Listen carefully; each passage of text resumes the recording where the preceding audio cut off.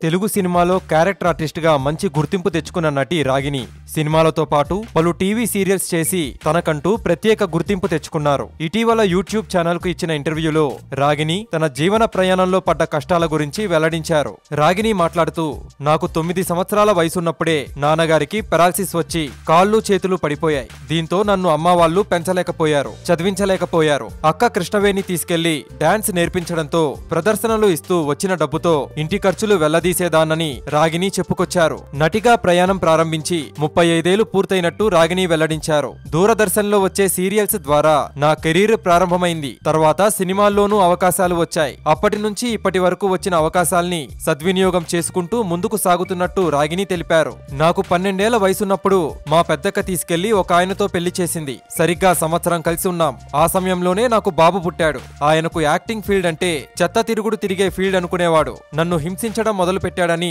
రాగిని తెలిపారు. పెళ్లైన 6 నెలల నుంచే భర్త నన్ను హింసించడం మొదలు పెట్టాడు. నువ్వు కూడా తప్పుడు తిరుగులు తిరిగి సంపాదించొచ్చు కదా, అలా ఎందుకు సంపాదించవని వేధించేవాడు. లేకుంటే ఎవరి దగ్గరికైనా వెళ్లి సంపాదించుకురా అని బలవంతం చేసేవాడని రాగిని గుర్తు చేసుకున్నారు. అలాంటి తప్పుడు పనులు చేయడం ఇష్టం ఉంటే ఎప్పుడో సినిమా హీరోయిన్ అయ్యేదాన్ని. అవన్నీ ఇష్టం లేకనే మామూలు నటిగా ఉన్నాను. అలాంటి నీచం నేను చెయ్యలేనని చెప్పినా వినేవాడు కాదు. అన్నం పెట్టి పోషిస్తావని చెప్పి నమ్మి పెళ్లి చేసుకుని ఇక్కడ దాకా వచ్చానని చెప్పినా అతడు మారలేదని రాగిని తెలిపారు. అతడి వేధింపులు భరించలేక 1 సంవత్సరం తర్వాత విడిపోయాను. అప్పట్నుంచి అక్క పిల్లల్ని తీసుకొచ్చి నా కొడుకుతో పాటు వారిని చదివిస్తూ వారితో కలిసి ఉంటూ సీరియల్స్ లో సినిమాల్లో నటించడం మొదలుపెట్టాను. నా కుమారుడి పేరు కిరణ్. జర్మనీలో సాఫ్ట్వేర్ ఇంజనీర్ గా పనిచేస్తున్నాడు. నేను చదివించిన మా అక్క పిల్లలు కూడా బాగా సెటిల్ అయ్యారు. అంతా నన్ను ఎంతో బాగా చూసుకుంటున్నారని రాగిని ఈ సందర్భంగా తెలిపారు.